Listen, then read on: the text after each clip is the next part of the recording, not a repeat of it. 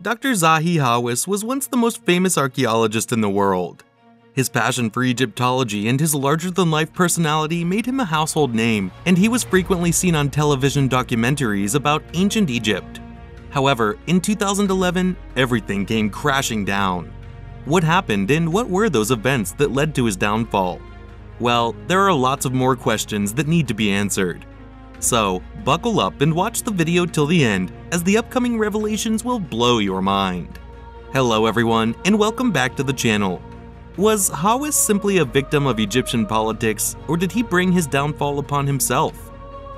The departure of Egypt's flamboyant head of antiquities, Zahi Hawass, followed by the naming of 7 different successors to the joint posts he held, has left Egyptology leaders stunned.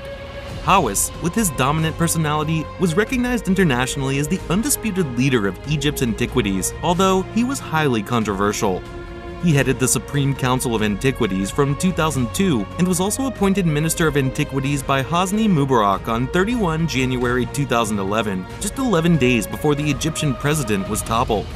Despite his links with the Mubarak regime, Hawass remained a minister in the military government until his resignation on the 5th of March last year. He stepped down for 2 reasons. He believed that the army had stopped guarding archaeological sites, and he had been accused of illegal activities, of which he was subsequently cleared. Ala el-Din Shaheen, an archaeologist at Cairo University, was named as Hawass's successor as minister, but his appointment was not confirmed. Then Hawass was reappointed on the 30th of March.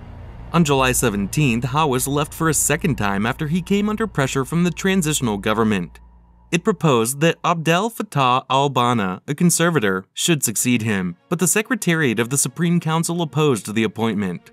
This was followed by a 5-month hiatus with no antiquities minister. The Supreme Council of Antiquities effectively took over the leadership, although this situation has not been formalized. The transitional government finally appointed Muhammad Ibrahim Ali, an Egyptologist at Ain Shams University, as Minister of Antiquities on the 7th of December. He remains in the post. Beneath the minister, the other key post is Secretary General of the Supreme Council. Hawass retained this position when he became minister in January 2011, but after his first resignation, it passed to a council official, Sabri Abdel Aziz. After returning as minister, Hawass named Mohammed Abdel Maqsood, a museum specialist, as the head of the Supreme Council in early June. Hawass fell from power the following month. On August 18th, Mohammed Abdel Fattah, another museum specialist, was appointed as Secretary General. He remained in post for just 1 month, until the 20th of September. 9 days later, he was replaced by Mustafa Amin, who still holds the position. There have also been changes at the country's leading museum. Tarek El-Awadi replaced Wafa El-Sadiq as the director of Egyptian Museum in central Cairo in January 2011, just a few days before the political turmoil that led to the looting of the museum on the 29th of January. 54 objects were stolen, only half of which so far have been recovered. El-Awadi is now leaving, and his successor is yet to be named. Last month, Hawass said that it would not be fair for him to comment on his successors. He is busy publishing my excavation reports and lecturing, and is also finishing a book on antiquities and the 2011 revolution. Chris Naunton, the director of the London-based Egypt Exploration Society, says that European Egyptologists have maintained links with their colleagues, working via officials in Cairo. Instability in the Egyptian archaeological leadership is having a damaging impact, however, particularly as income from tourism has plummeted. Problems don't end here.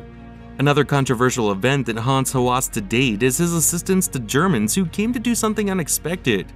Zahi Hawass, the world's most recognized modern Egyptologist, has been called for interrogation over allegations that he assisted 3 German amateurs in stealing rock samples from within Egypt's tallest pyramid. Hawass dismisses the allegations, claiming that there is nothing against me. In April 2013, 3 Germans, 2 amateur archaeologists and a filmmaking companion, went into the inner sanctuary of Giza's Great Pyramid, the last of the ancient world's 7 marvels. The 3, conspiracy theorists Dominique Gorlitz, Stefan Erdmann, and Peter Hofer, aimed to prove that the pyramid was not, as has been long assumed, the last burial place of Pharaoh Khufu, but rather a vestige of an even earlier civilization. In order to provide evidence of this, they removed a piece of the cartouche, which is the emblem that identifies for whom the pyramid was created, and transported it to Germany so that it could be examined there. The samples were returned after widespread indignation, and the men were also prosecuted in absent along with 5 Egyptian officials who were suspected of facilitating them in illegally entering the pyramid. The trial took place after widespread outcry. After a trial in which 5 officials alleged that Hawass, a controversial former antiquities minister, had assisted the theft of the samples while filming a documentary on the cartouche in 2010, all 8 were found guilty on Tuesday. The trial was the culmination of the allegations made by the officials. Following the verdicts handed down on Tuesday, the court decided to question Hawass about his involvement in the case. Hawass claims that he left the government in the middle of 2011, which is 2 years before the crime was committed. He thus denies any role in the incident. He admits that, in his capacity as Minister of Antiquities, he gave his approval to the documentary that was released in 2010, but he asserts that no one touched the cartouches and no one even put their hands near them when it was being filmed. Hawass yelled aggressively over the phone, "I was not in authority in 2013, saying that the year was 2013. In April of 2013, someone committed this theft.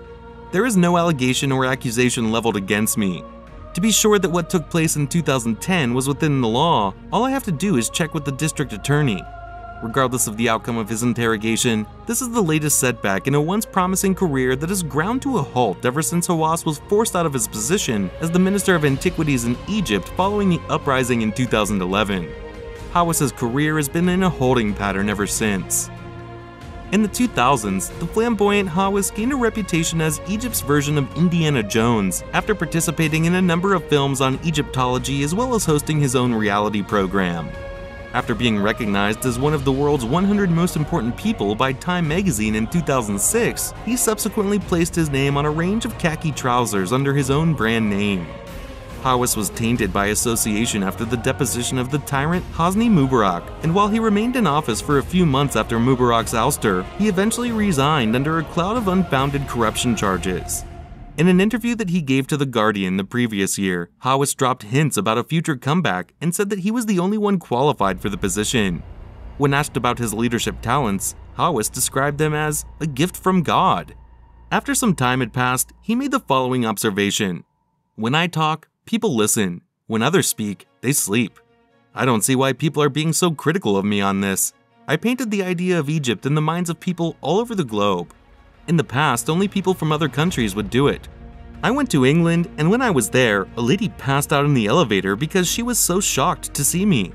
It was hard for her to realize that I was going to be staying at her hotel. What actions should I take?"